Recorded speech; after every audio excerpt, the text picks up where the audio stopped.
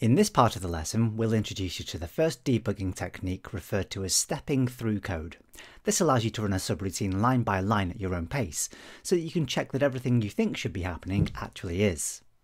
I've started by downloading the file from the link on the page, so I'm going to open this up now by double-clicking, and if necessary, I can click the Enable Content button to allow my code to run.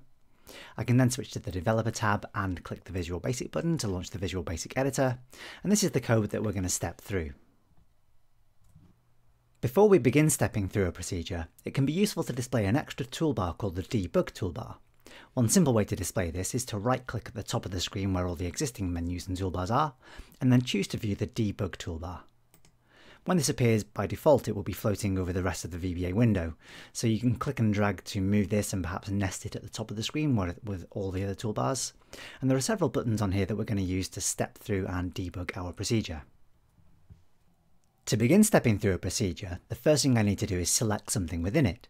So I can click anywhere between sub and end sub, it doesn't really matter. At that point I've got several choices. I can either press the F8 key, or I can click on this button on the toolbar that we've just displayed called Step Into, or I can go to the Debug menu and choose the Step Into option in there, and that's what I'm going to choose right now. As soon as I do that, the first line of the subroutine will be highlighted in yellow, assuming there are no syntax errors or compile errors anywhere in it.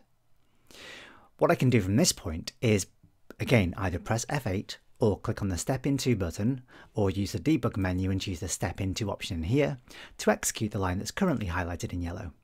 So this time I'm going to press the F8 key, and that begins the subroutine and moves to the next instruction. Now nothing's actually happened yet, we've simply begun the subroutine. I haven't actually executed the instruction that will add the new worksheet. Before I do that, it can be helpful to see both the Excel window and the VB Editor window at the same time.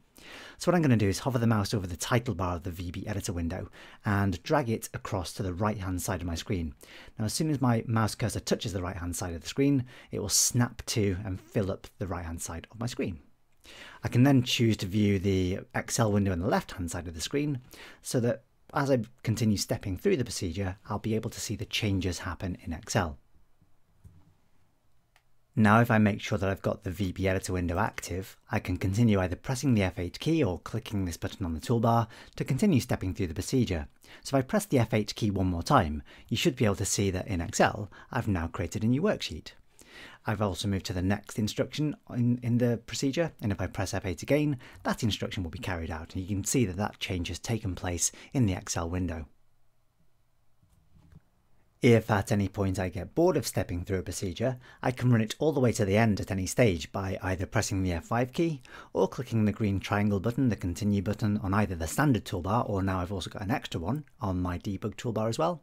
Or of course the run menu has the continue option at the top as well. I could also choose just to stop running the procedure at any point at the point it currently sits by either pressing the reset button here, or on the debug toolbar, or again in the run menu I can choose reset. I can also choose not to run the lines of code in the sequence they're written. I can change the active instruction at any point by clicking and dragging the yellow arrow on the left hand side of the code window.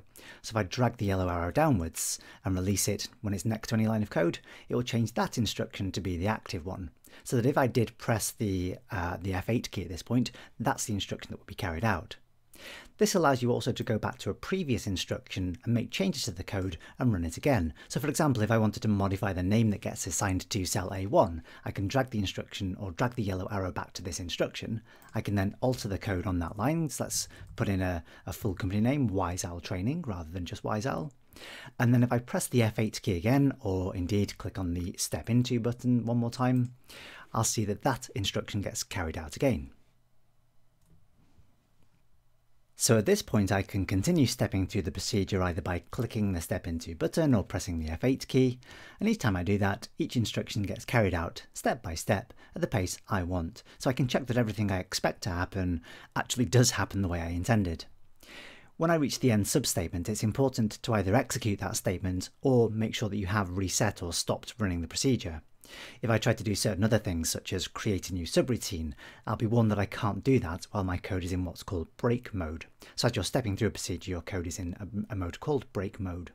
So it's important either to press F8 when the end subline is highlighted, or just stop running the procedure by clicking the reset button. I'm going to press F8 to end my subroutine.